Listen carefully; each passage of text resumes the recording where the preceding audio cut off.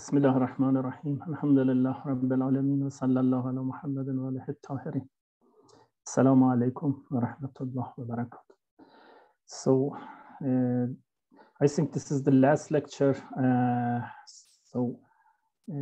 I try to give some important issue without having time to go to discuss, but just as a proposal for further discussion at the end of this session. At first, outlines of what have been discussed. After a preliminary discussion about the terminology of the words related to ethical studies, we talked about different branches of moral inquiry and concentrate our discussion on ethical theories.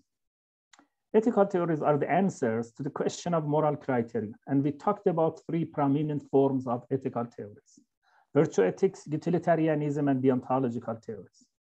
We talked about Islamic ethical theory and inferred that there are different theories articulated with the name of Islamic ethical theory.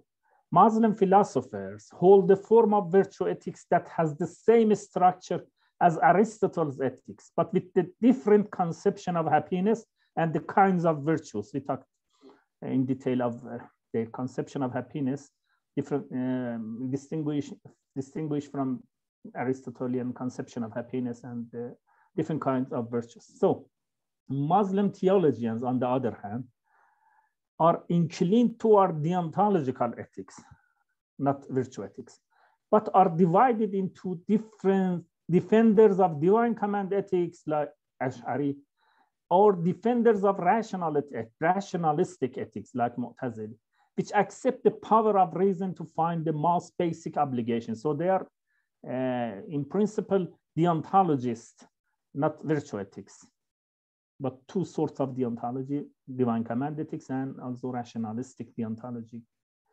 So we say that Islamic ethics has different elements such as duty, utility in itself, but cannot be enumerated among deontological or utilitarian ethics.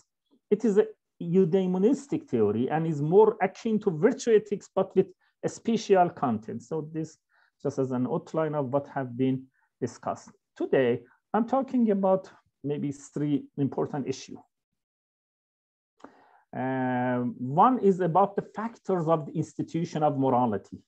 Institution of morality, not just morality or ethics, institution of morality, but what I mean by institution of morality become apparent in my discussion. You know, morality is a practical science. It is different from mathematics, for example. So its final end is realized by our commitment to moral prescriptions. For example, when I'm talking about the courage, I just not to find the meaning of courage or the definition of courageousness, but just I want to be courage a person. So morality is a practical science, and its final end is realized by our commitment to moral prescriptions. Different factors must be considered in the way of realization of morality. So if you want to actualize morality in your life or the life of the society, you need different factors. We are talking about this. The lack of each of these factors may affect our moral life. I'm citing this factor from the work of William K. Frankenna. In his famous book, Ethics, published more than 50 years ago. This is an old book, but very important and very, good book for the study of ethics, published by Prentice Hall. He enumerates factors of the institution of morality as follows. Give some explanation about each of these factors. The first factor is certain forms of judgment in which particular objects are said to have or not to have a certain moral quality, obligation, or responsibility. So the first thing you need for actualization or realization of morality or institution of morality in your society or the morality in your life, the first thing is some certain forms of judgment, particular judgments, assert that this, for example, action has the quality of goodness or badness, or this is obliged or not obliged, or you are responsible for doing this. So talking about particular things. So this called moral judgments, certain forms of judgment in which particular objects are said to have or not to have a certain moral quality, obligation, or responsibility. This is one of the most important factors for moral life, because without having these particular judgments, we have not, become near to the actualization of morality, because only by having general principles like, for example, the goodness of justice, we have no way to actualize morality in the practical life, or in our life, or this life of the society. So this is one of the important things. It is different from having general idea about goodness of justice, for example. Judging about this particular thing as a good, or as a, for example, just action, or as obligation, is different from just having a general idea about, or general principles or rules. So this is one of the most important factors. This need more than knowledge to experience also. Without having experience, you have not ability to judge about this thing, because in addition to knowing that, for example, the goodness of telling truth, you must know something about this situation. Is it okay to tell in this situation truth, or it is not? So this need additional information, factual information. So this is one of the things we neglect always in our life to consider or to concentrate on it. So the first factor is certain forms of judgment. The closest factor to a moral life is these moral judgments, which are usually specific and case by case, like legal and criminal judgment. Criminal judgment or legal judgment is not general, is about a person, is about an action. So this factor we call particular judgments or moral judgments. Judgment mean having a assertion about moral quality, obligation, or responsibility of a particular thing. So this is one factor. The second factor is the implication that it is appropriate and possible to give reasons for these judgments. So, if you want to say something about, for example, a tree, for example, you say that this tree is old. So you have only right to tell this tree is old, or this tree is red, or this tree, for example, is not good, when you have good evidence in support of this claim. So this is in factual assertions or factual judgments. In the case of normative judgments also, for example, when you say that this action is good or this action is obligatory, you have right to tell this, to say this, to judge this, only when you have good reasons in support of these judgments. So these reasons called normative reasons. When you hear about normative reasons means the reasons cause us to make a belief, to make a judgment about a particular thing, about a particular judgment, a moral judgment. So this is the normative reasons. So we know that we have the right to judge, for example, this tree is old, only when we have the necessary evidence for it. The same is true of certain moral judgments. For example, we have the right to say that it is obligatory or good to do this or that, when there is a reason for it. This type of reasoning which justifies our moral judgment is called normative reasons or reasonings. So the third factor, the second factor is being ready to justify moral judgments. It is not only the case that we have moral judgments without justification of this. If we have no justification for our moral judgment, so what is the basis or what is the criterion for distinguishing this judgment from that judgment? So in and not, in addition to need to have particular judgment, we need to have a justification for these judgments.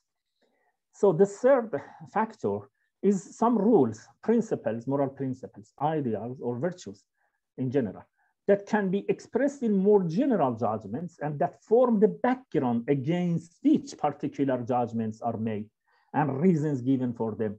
So these general, principles, for example, telling truth is good, is a reason, is a background for my particular judgment. So my particular judgment can be based on this, not just by, it is not the case that we can justify always by relying to general principles, because in some cases we need more than,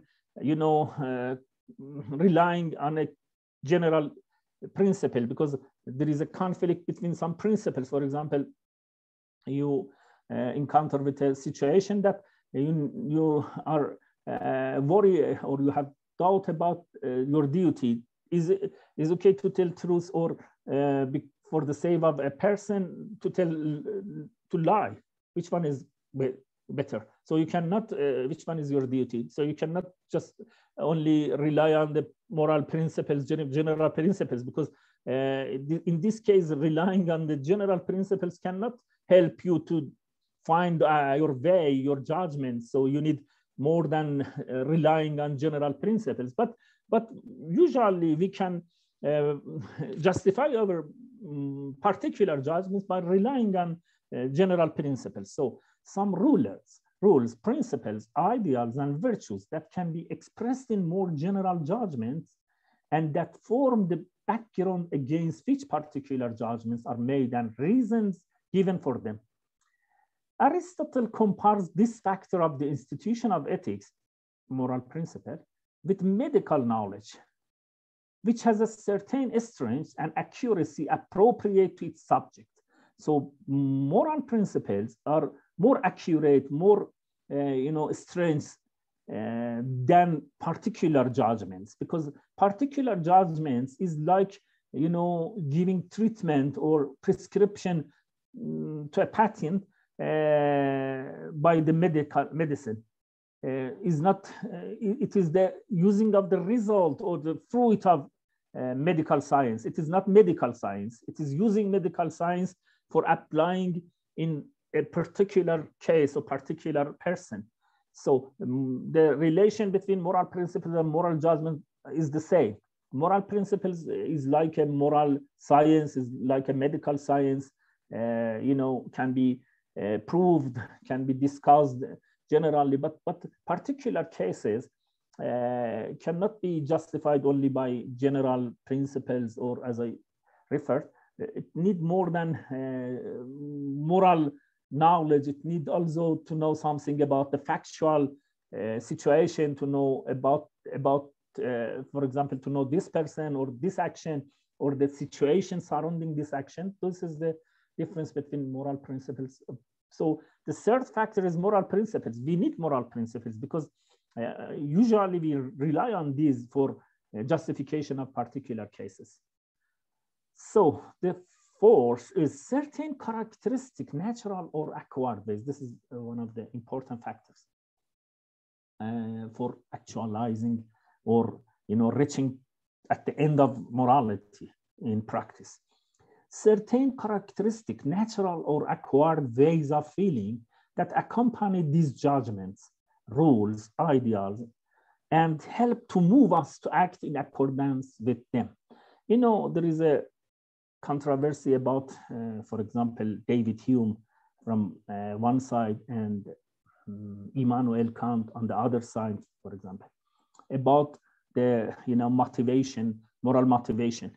What causes us to commit to moral knowledge? We know that this is good or this is bad, but knowledge is something, and motivation to do this or to commit to it is different. So the procedure of moral motivation need more discussion. According to Hume, David Hume, always we need to have some feelings or desire in accord with our moral knowledge.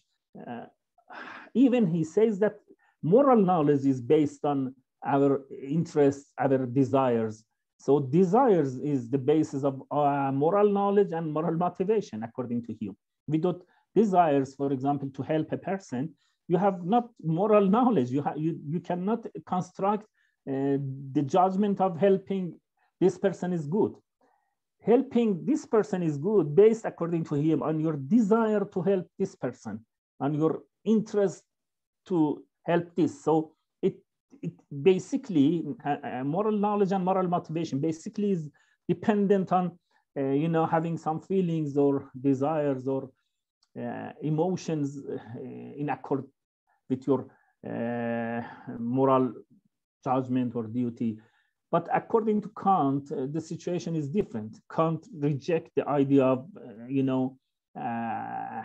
accomplishment of the emotion with moral claims or moral knowledge. According to him, moral knowledge is not, based on on other emotions, our feelings, and even according to Kant, in coming of the emotions or feelings to the field is dangerous for moral behavior, according to Kant. So the presence of emotions along with moral judgments plays an important role in motivating a person to it. If we have positive emotions along with a moral judgment to help an orphan, either in the form of natural or acquired pity, we will have a better and a stronger motivation to do so. Of course, some philosophers such as David Hume consider the existence of these emotions necessary for moral action and even for moral knowledge, but some, like Kant, do not consider them useful.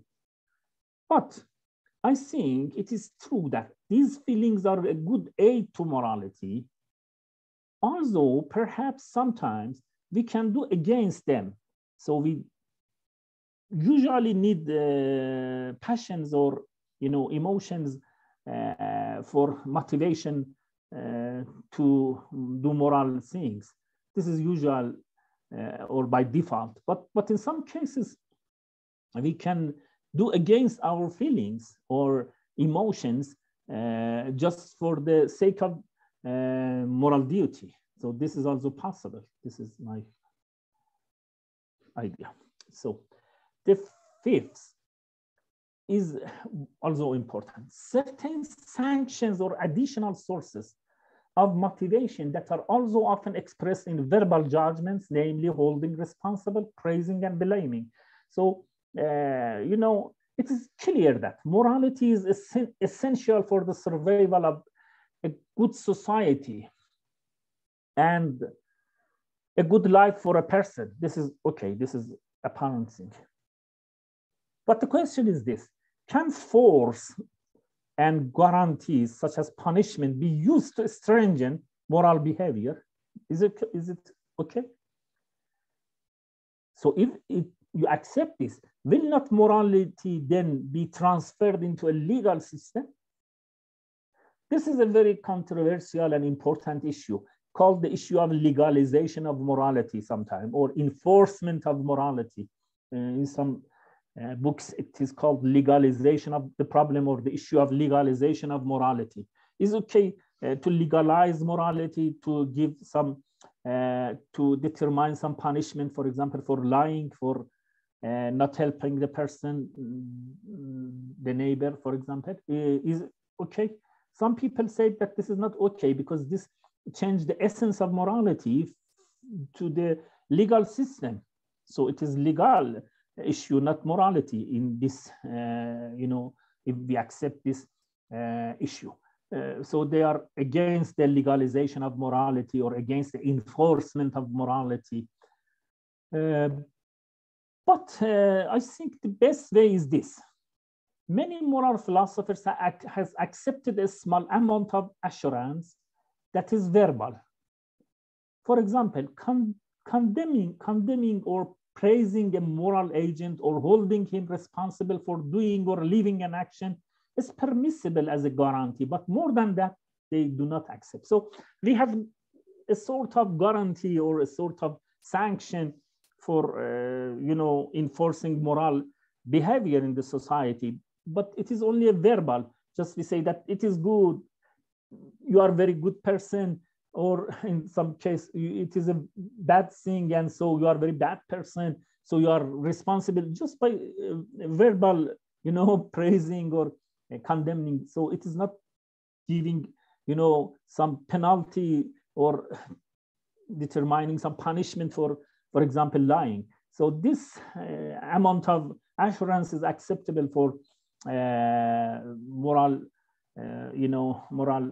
thinkers as a guarantee for morality. So the level of guarantee or level of sanction is in morality is very low, rather than in comparison to the legal issues. In legal issues, we have penalty of capital penalty, capital punishment, for example, the death, or maybe different very difficult penalties. But in the case of morality, so we have no such punishments or such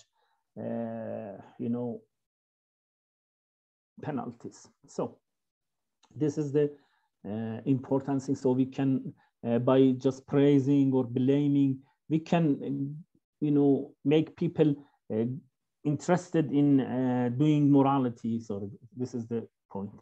So the last one, which I think also is important, is this: a point of view that is taken in all this judging, reasoning, and feeling, and is somehow different from those taken in prudence, art, and the like. This is very important, because sometimes you see a person have not, idea about the life more than just gaining pleasure, for example, gaining money.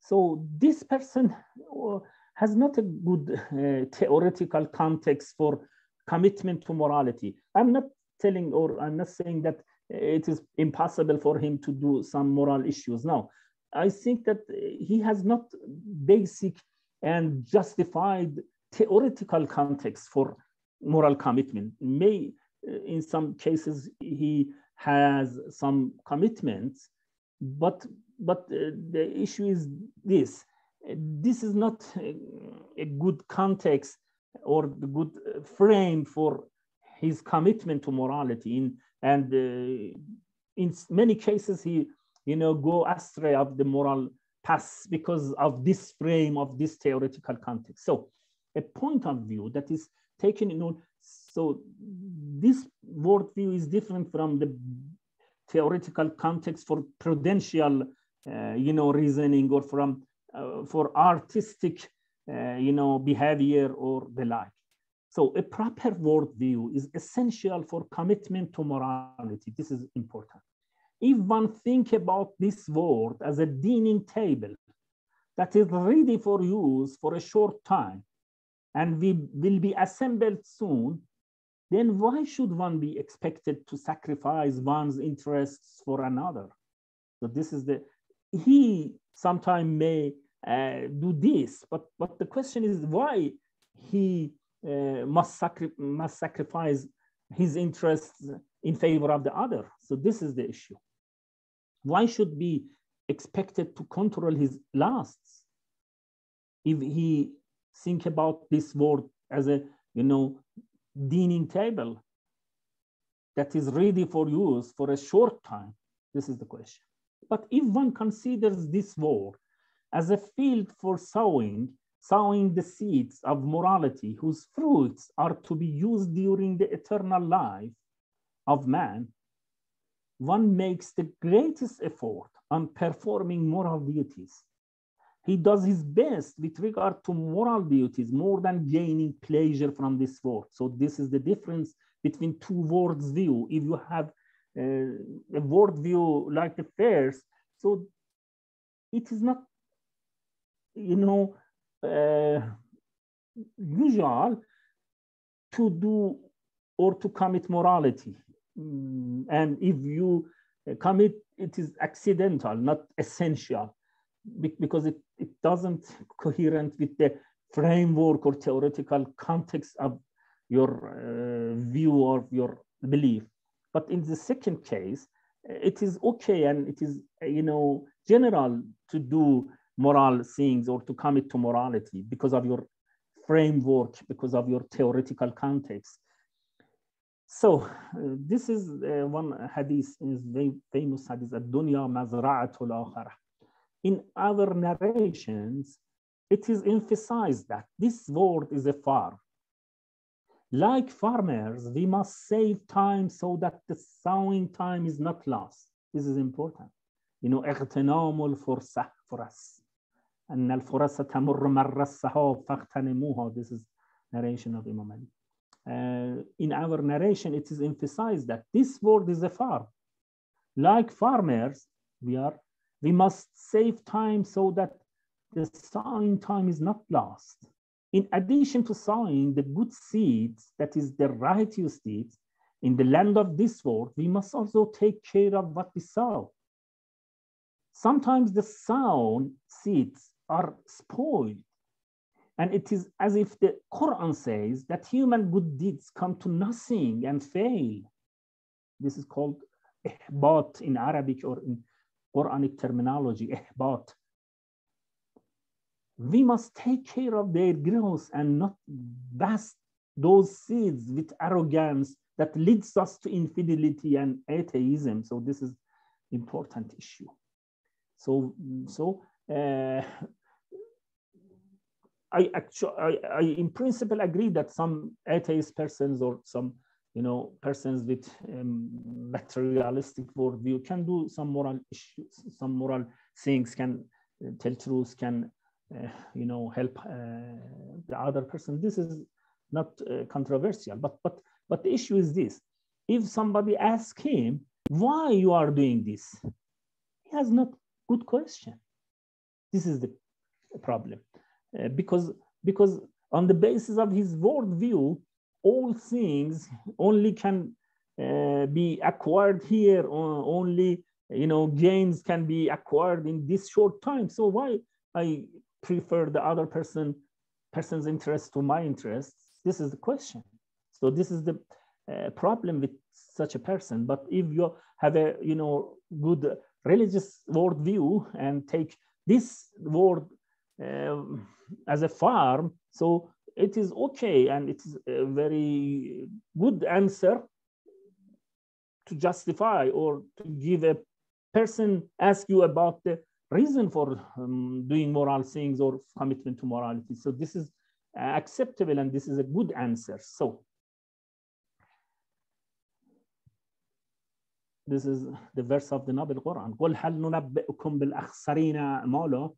Say, shall we inform you about the biggest losers in their works?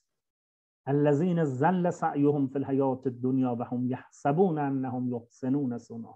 Those whose efforts are misguided in the life of the world, while they suppose they are doing good. They think that they are doing good. And really they are doing good. They are telling truth. But أولئك الذين كفروا بآيات ربهم ولقائه فحبطت أعمالهم فلا نقيم لهم يوم القيامة وزنا. They are ones who deny the signs of their Lord and deny the encounter with him. So they,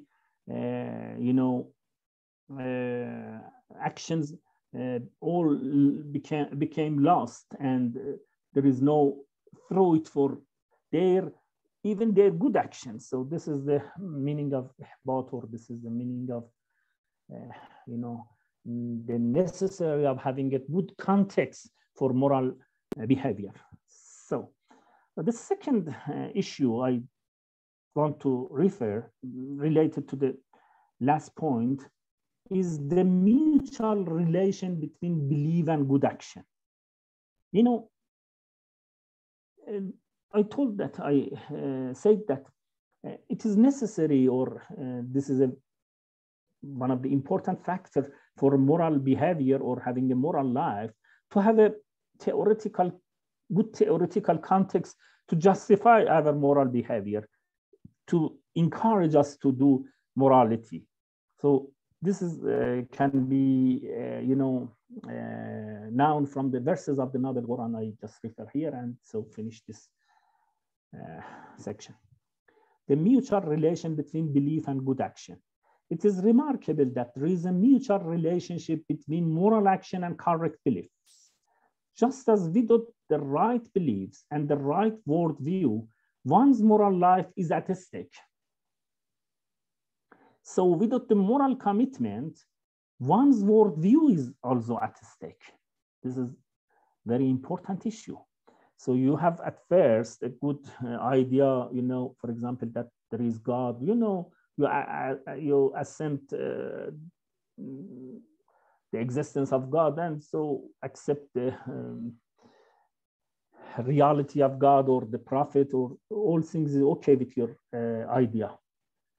But if you have not good actions, good deeds, amal saleh, so finally your idea, your true idea is in danger, is at stake because of the influence of actions. So actions can affect your mind, your opinions. It is no separated things, opinions and actions. Actions can affect the opinions.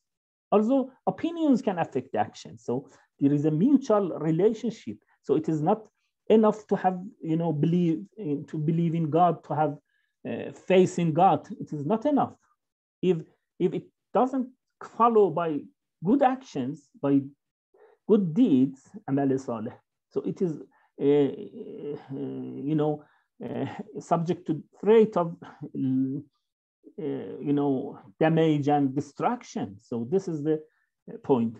It is remarkable that there is a mutual relationship between moral action and correct beliefs. Just as without the right beliefs and the right worldview, one's moral life is at stake, as I referred.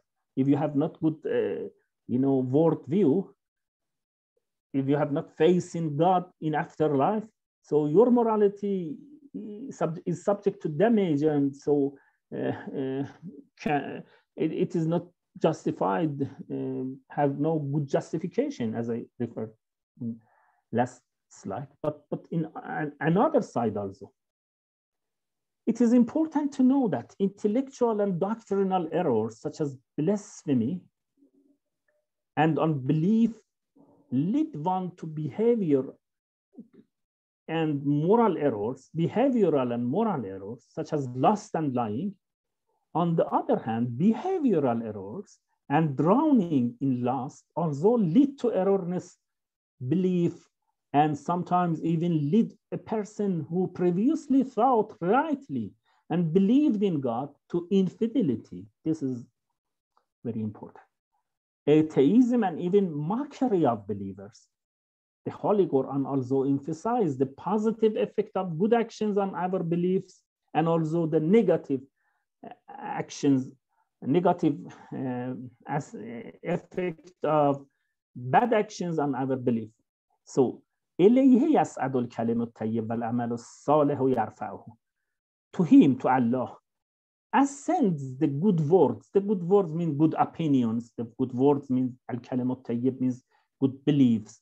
For example, faith, or for example, believe in the prophethood and of the prophet. So to him ascends the good words, and righteous conduct elevates it. So by righteous conduct, you can elevate your opinions, affect your opinions by, this is the very controversial or important issue in philosophy, how action can affect the opinion.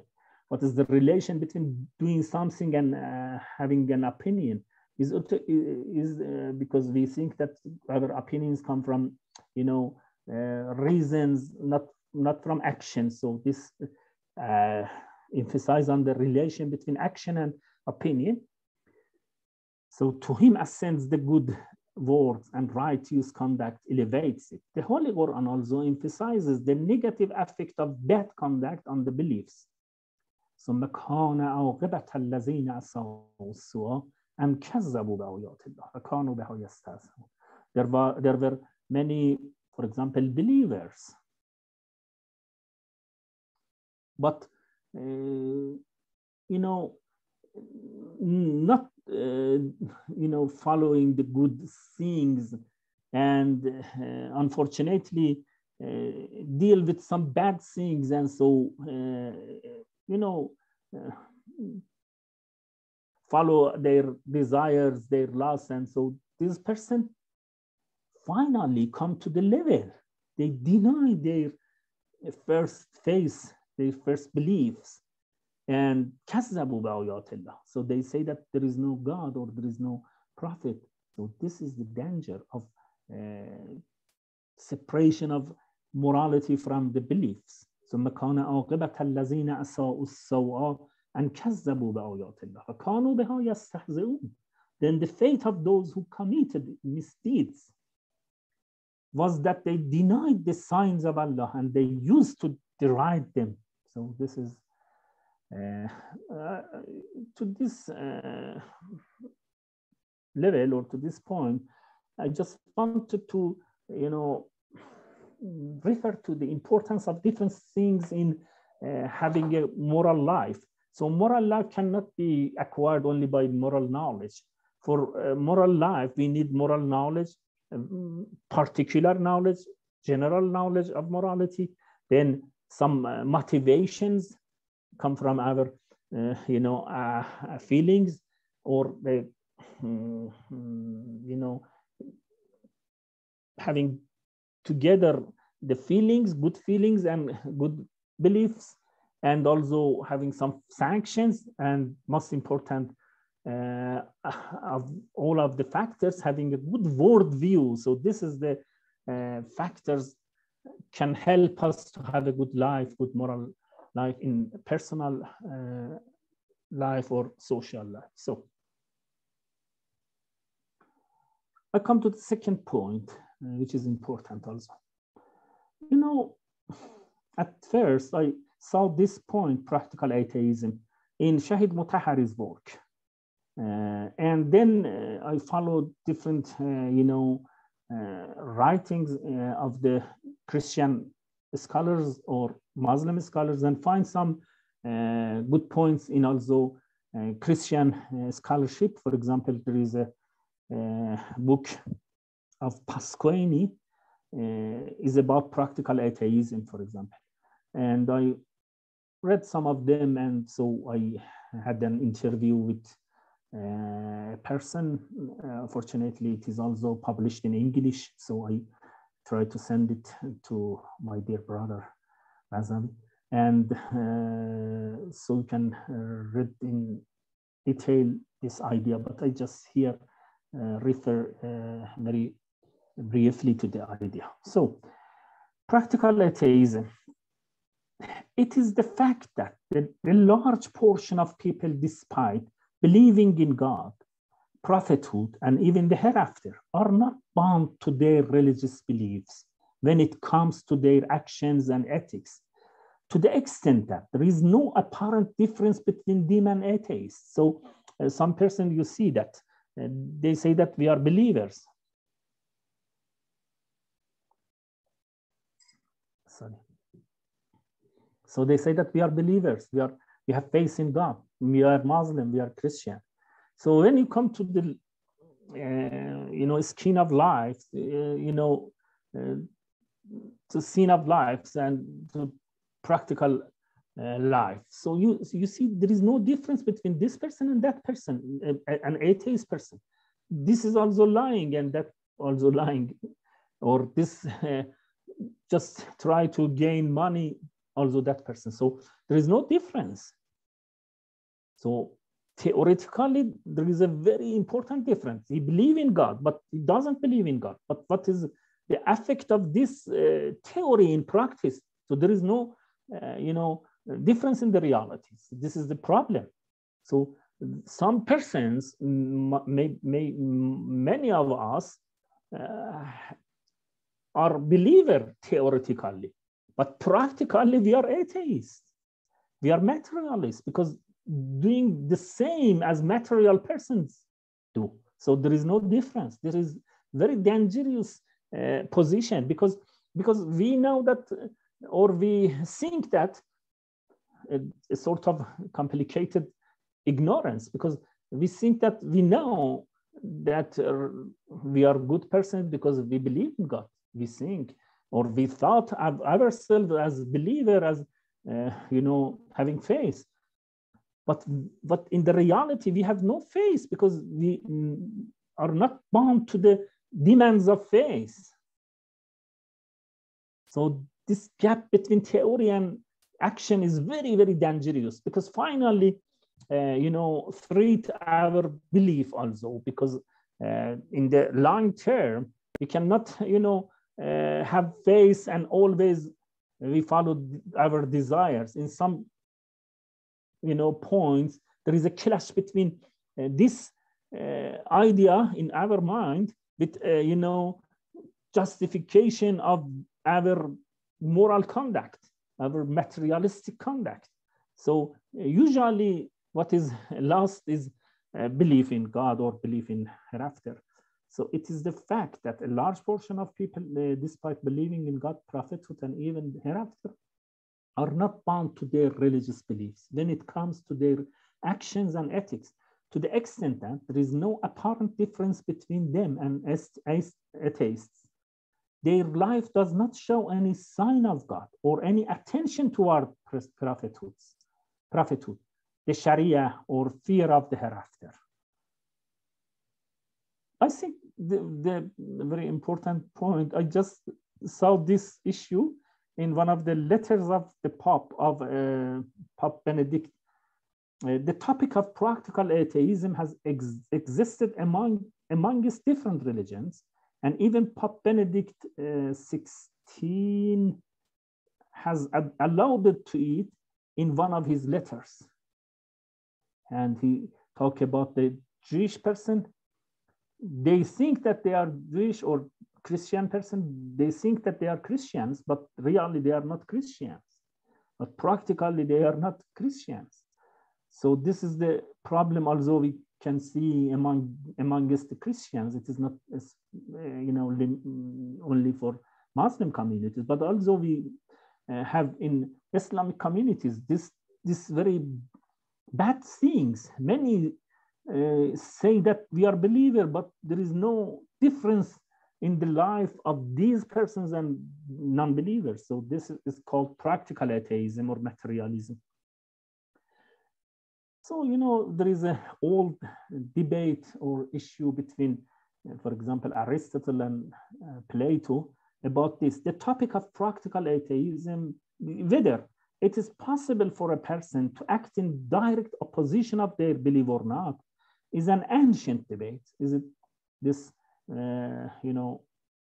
is one of the dialogue of the Socrates famous, that is it possible to know something, to know that there is God, to know that there is afterlife, to know that there is prophethood, to know that we have obligation, to follow, to obey God. All we know, but in the reality, in the action, in the conduct, all against these ideas. Is it possible? So Plato and Socrates deny the possibility of this, and they say that, for example, they conclude that in these cases we have not good knowledge. The problem is that we have not good and certain knowledge. But Aristotle says that it is possible by having certain knowledge about goodness of this action to act against this. This is called akrasia in Aristotle's terminology, akrasia, or weakness of will. So he accepts and he permits that in some cases, maybe in many cases, we know that this is good. We know that this is, commanded by God. But, in the effect of our desires, or in the control of our desires, we can do something against this knowledge. So according to Aristotle, Plato thinks that always our will is in the control of our knowledge, our mind, our understanding. This is called a unity of virtue and knowledge, according to Plato. But Aristotle denies it and say that we have two sources of controlling our will. Mostly is our knowledge. We know this and follow in reality or in action our knowledge. This is very okay.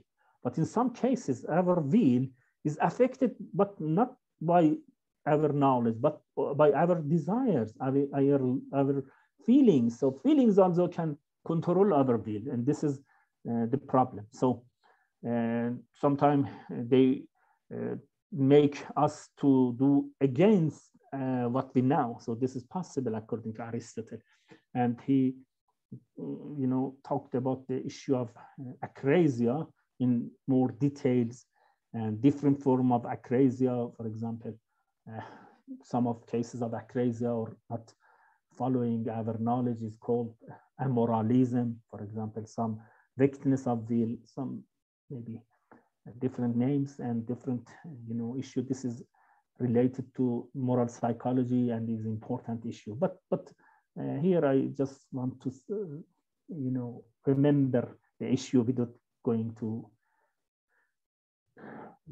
talk about this. So these materialistic ethics can be very dangerous. Such people, despite having a theoretically sound beliefs, become victim of grave and unknown dangers due to their actions. There is a greater chance that such a person would become a victim of their desires and ego, and eventually let go of their faith as well. Faith can only remain continuous if it is accompanied with action.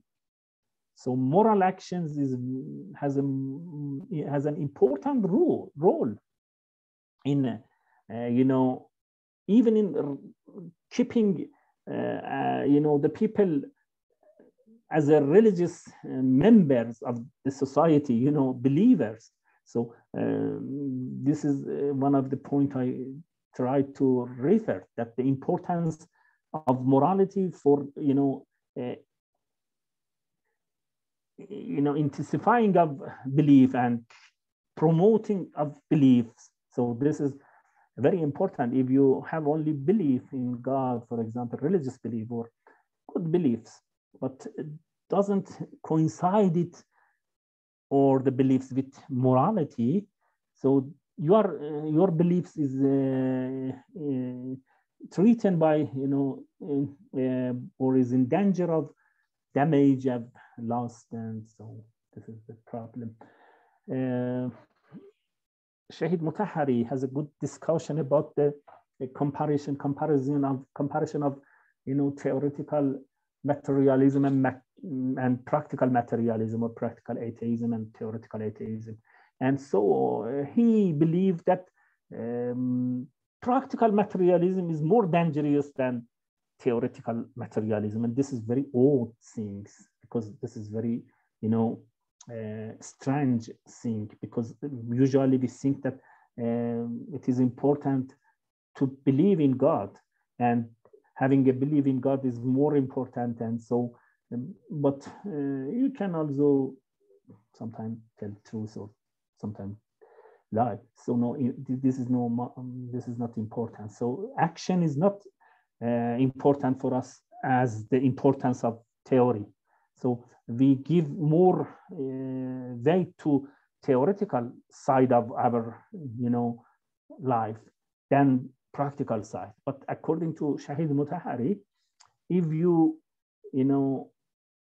not coherent your morality, your conduct with your beliefs, so it is in danger of damaging the beliefs. So if you have bad belief, for example, if you are not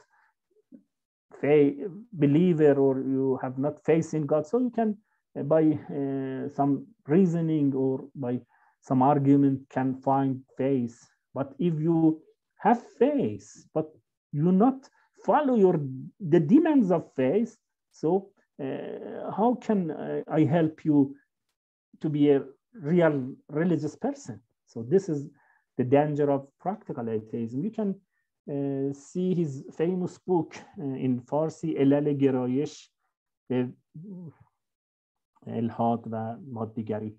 In English, the causes of the factors of inclination to atheism. This is the name of book, and so in his book he discussed the issue. So I come to the last slide, and I keep some time for answer the questions also. The third point I just want to, in this last lecture, is something about social ethics, because unfortunately, I'm talking about Islamic ethics on Islamic literature. You can find many books about purification of the soul, tahzib al-akhlaq, tathhir al-a'raq, because usually they, take morality dealing with a person. They are talking about personal morality. They are talking about the virtues of a person. There is no good book discussing or dealing with the issue of social ethics. This is the problem in Islamic literature we have. Also, this is sometimes the same in Christian also ethics.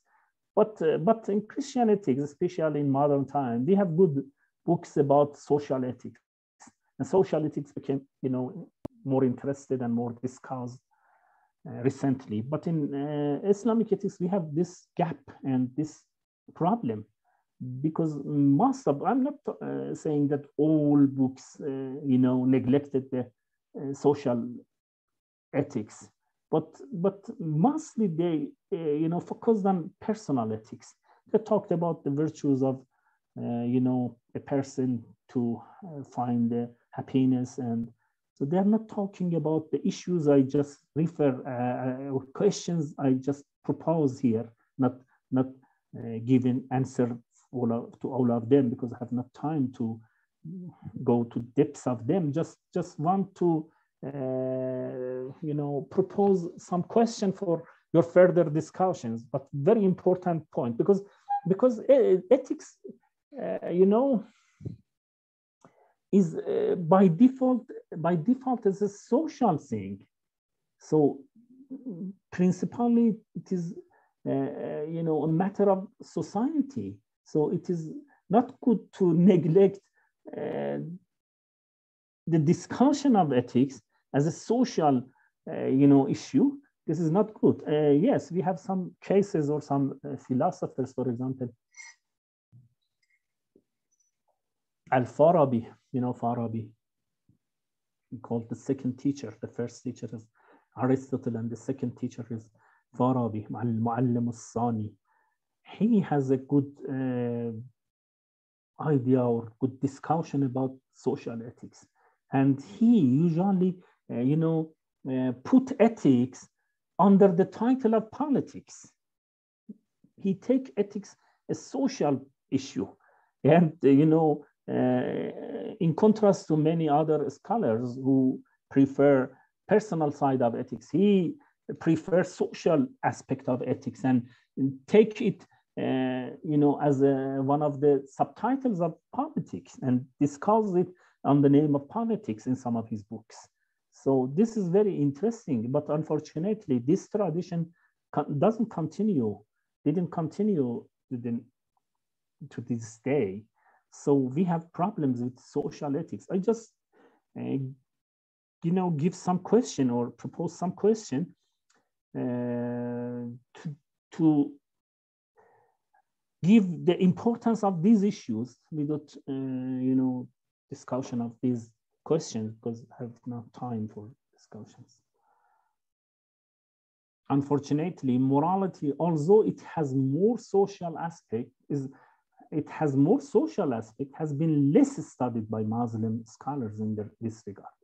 Of course, there are some exceptions, like Al-Farabi, as I referred. More studies are needed for this in the future, because,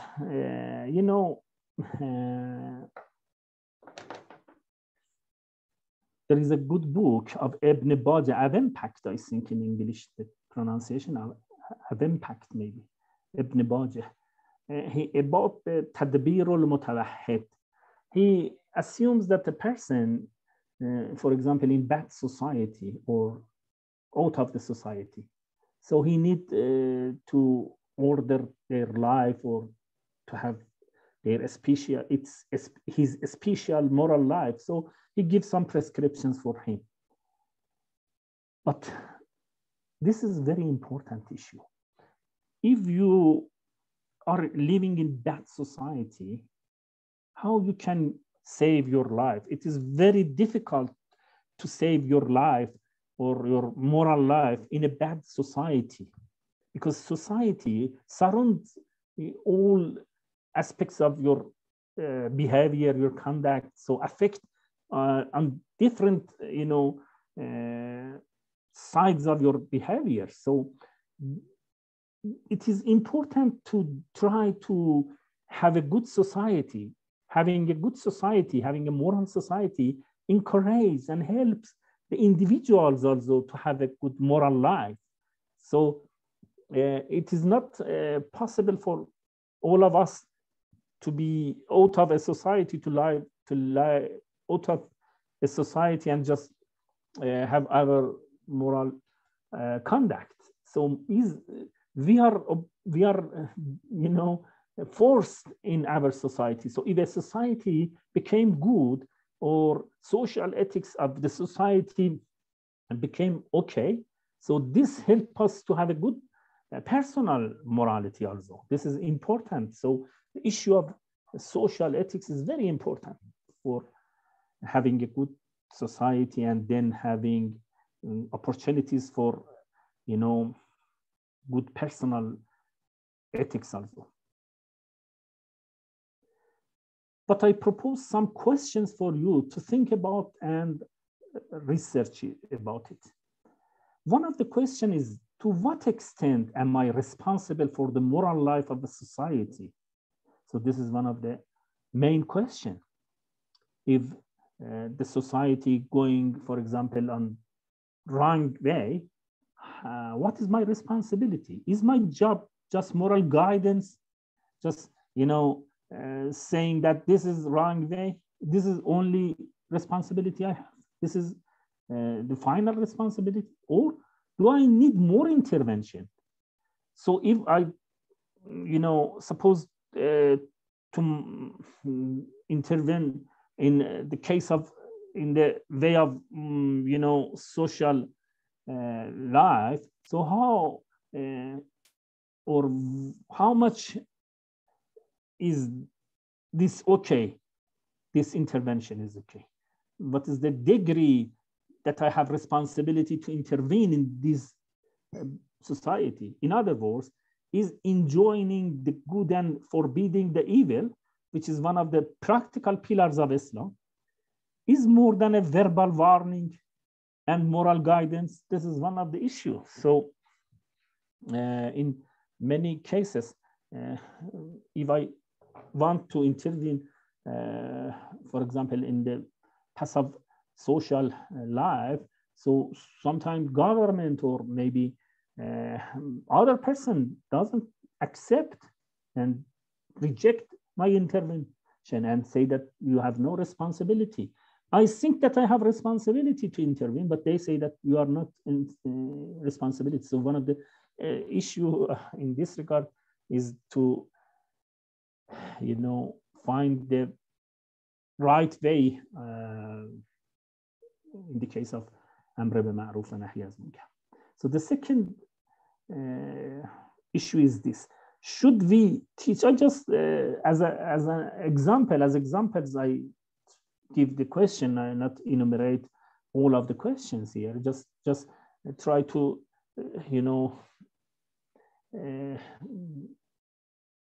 give some attention to these points for your further studies.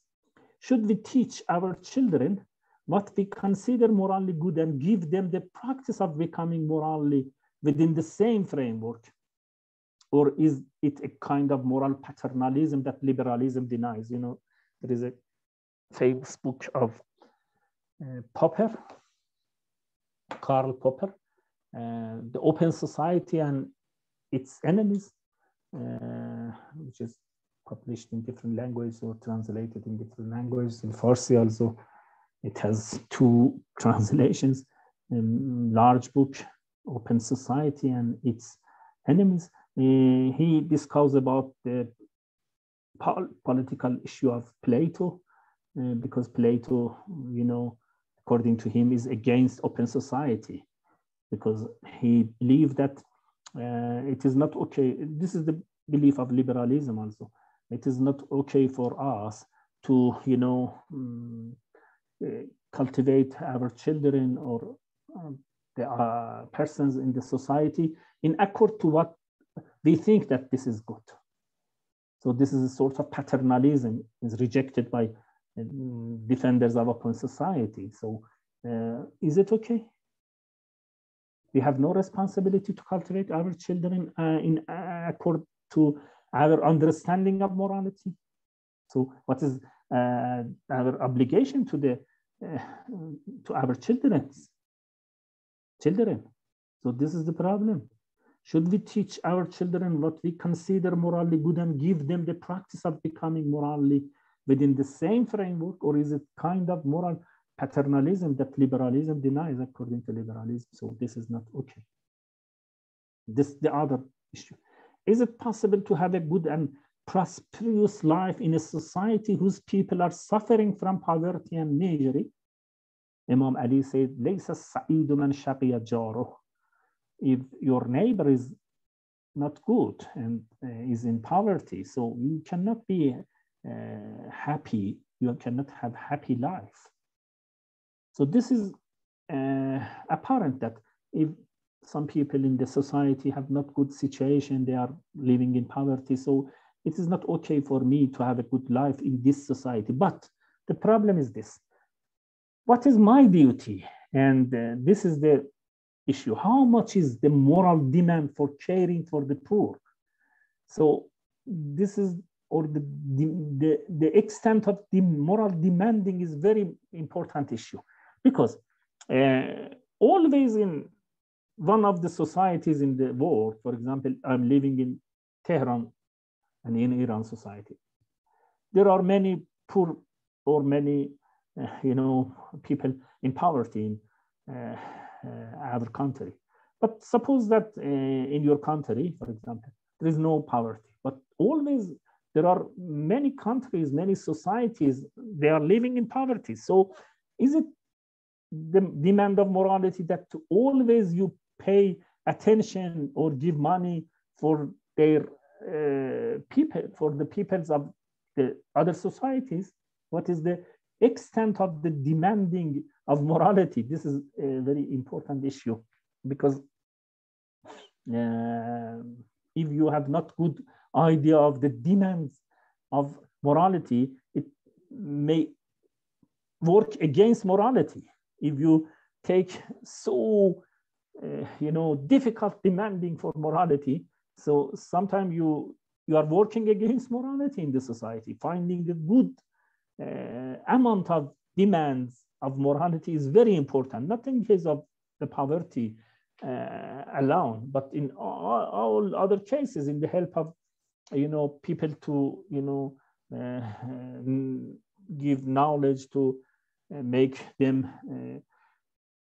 become aware of different things. So this is the issue, or the demand of morality with respect to your social relations. This is one of the, how much is the moral demand for caring for the poor?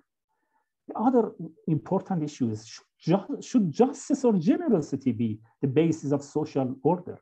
So there is a narration from Imam Ali, and some of the followers of him asks him about the priority of justice or generosity.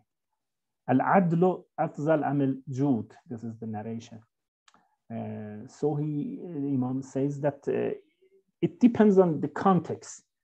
If you are talking about the social ethics, justice is more important rather than generosity, because generosity, cause the societies order to be, you know, damaged, because but justice is more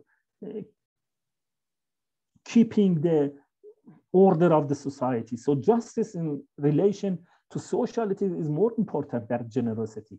So generosity also is important, but in the second level, after justice, you know, there is a conflict between justice and generosity, because generosity is justice is just giving a person his desert, his right, but generosity means that giving a person what he doesn't deserve or doesn't his right. So there is a conflict between generosity and justice, but generosity in personal relation is very important. So, but in social, for example, if government follow always generosity and forgiveness, and so forgive every error, so what is the end or the fate of this society? So according to Imam Ali, al-adlu khayrun, because justice is better, because it keeps society in, you know, then the order of the society, and so establish the society and not damage the social order, social rules. So this is also one of the issues of social ethics. I sometimes saw some of discussions like this in, for example, Adam Smith's work, The Wealth of the Nations. He also compares mercy and justice, the priority of mercy or justice. We can find some issues in this line. One of the most important issues in Islamic social ethics is the preservation of human dignity. This is very important. If someone is insulted and humiliated in a society, there is no expectation of moral behavior. Man hanat alayhi nafsuh fala ta'man makrah. This is the narration. Islamic tradition states that the fate of those who are humiliated in society, whether they are humiliated by poverty or racist behavior, sometimes they are poor, so this is a humiliation. So they have not opportunity to be present in classes or the university. These are also a sort of some sorts of humiliations. So if a person or if a group of persons humiliated in a society, so this is very dangerous for moral life of the society, because there is no expectation of these persons to follow morality. So Islamic traditions state that the fate of those who are humiliated in society, whether they are humiliated by poverty or racist behavior, is very dangerous for the moral life of society. Of course, those who have helped to humiliate them by, you know, taking their rights, their monies, or by deceiving them, by lying, by many things. Of course, those who have helped to humiliate them for any reason are involved in this destruction of social morality. So to this extent, I, you know, only wanted to say something about the moral questions in social life without going to discuss them in details. So I hope that you can follow these issues, and these are very important for social life, and unfortunately they are neglected.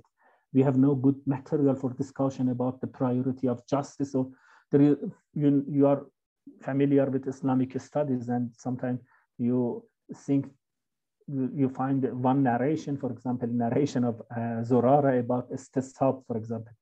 There are many books written explaining this tradition, but unfortunately, we have a tradition about the priority of justice over, for example, forgiveness or generosity, but we have no good material for discussion in the secondary, you know, literature. This is an unfortunate thing. So we need to, product and to have more discussions of these sorts.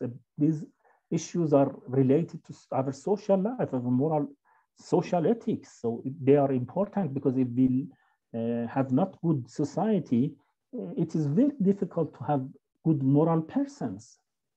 So I'm not talking about the determination of society, or the necessary affection of the society and person, but I am talking about the the contingent, but with high probability of affecting a society on moral personal life. So this is what I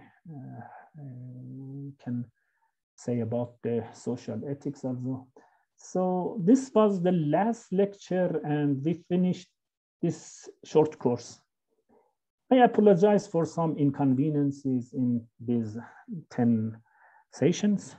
I'm thankful for your attention, and I also would like to thank Dr. Jahangir, dear brother, Dr. Jahangir, Professor Jahangir, and also Mr. Azhar Reza for his help.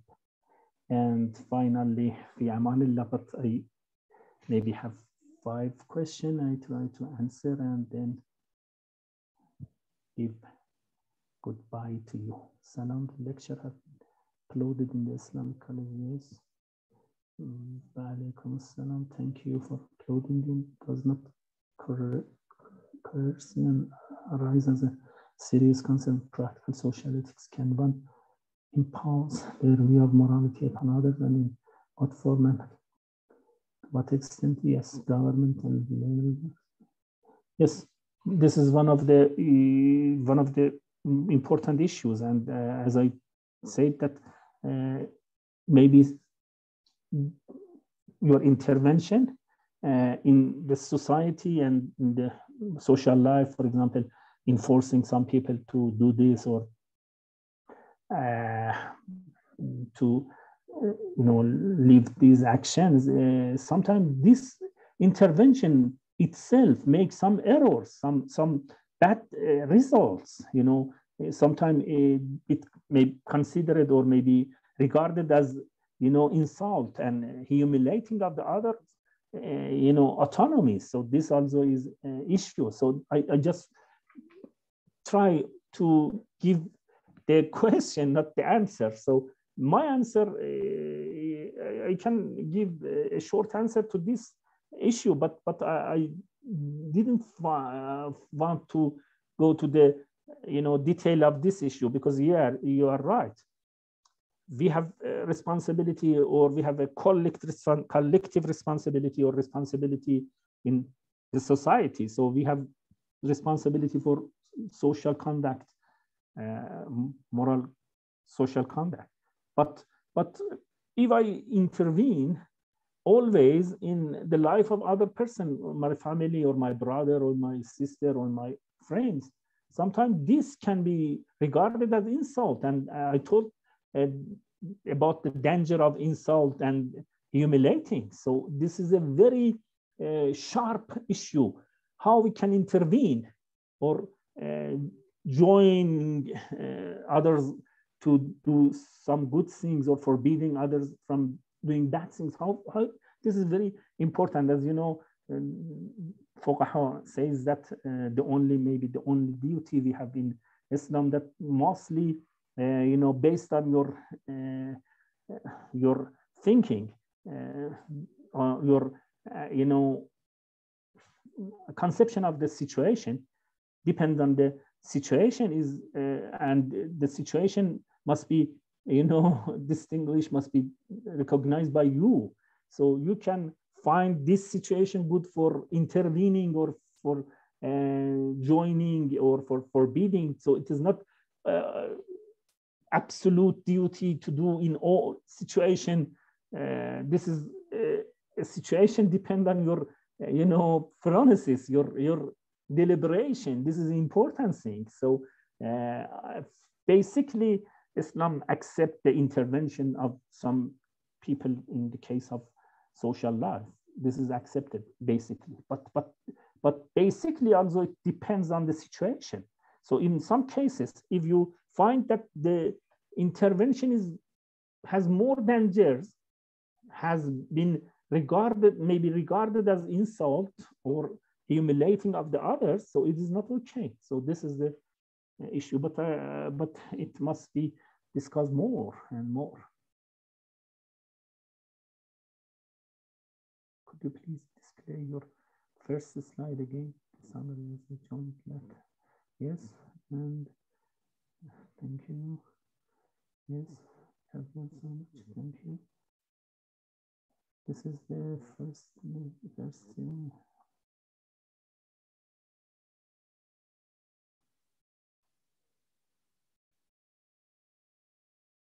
So thank you for, I have learned so much from. No, I'm sorry. I have not so much ability to, discuss, or so have not time to discuss, and I hope that in the future I can do better than this. This was the first experience of me in e-learning or learning from distance, and so I apologize for some inconvenience, and I hope that you have good opinion or you have good conception of these classes, but I'm not sure because of my failure. So thank you very much, Salam.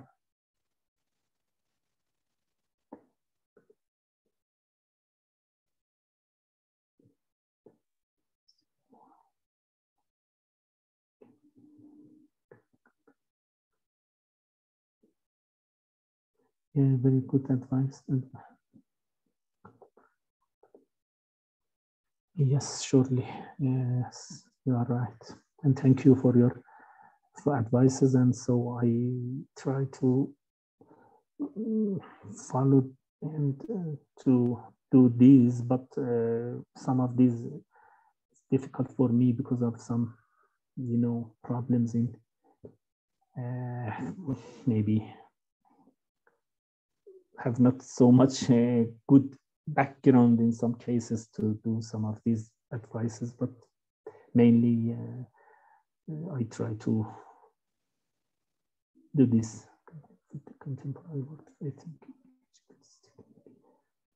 Yes, this is one of the defects of my classes of this lecture, that we have not so much, engaging in the dialogue or questioning and answering with the students. And this, I just want to, I'm sorry and I apologize. I hope that in the future we have a good, dialogue and maybe engaging with the students. Also, if there could be a session, yes, and forgive me for, very, very, very good points. Yes, thank you. No, thank you, but yes, just your kindness, and these are some points, and this show your kindness, and I just ask God, inshallah, help us have good maybe lectures or sessions in the future. And this is my ability or my power or my capacities, but I consider this class or these lectures mainly to propose or to give some question or to pay your attention to some discussions more than giving the answers to the questions, because this short course is not so enough to discuss different issues of morality in these lectures. So thank you very much. So again, would like to thank all of you for your good comments and for your, encouraging opinions. And so I hope that I can do some of your advices in the future, inshallah. Thank you very much. And you know, fasting month of Ramadan is coming, and I hope that you remember me in your prayers, and inshallah have a good, you know, prayers and good time for prayers and fastings, inshallah. Thank you very much, and hope to see you again, inshallah. If it's okay to finish the session, if you have not any question.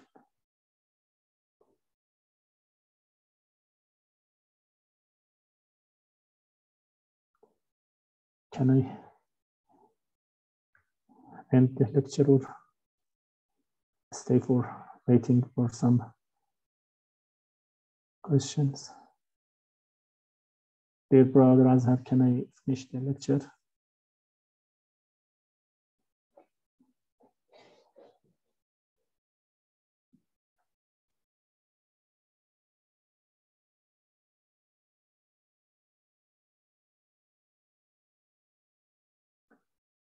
So I have no voice of you. I'm not sure you have my voice or not.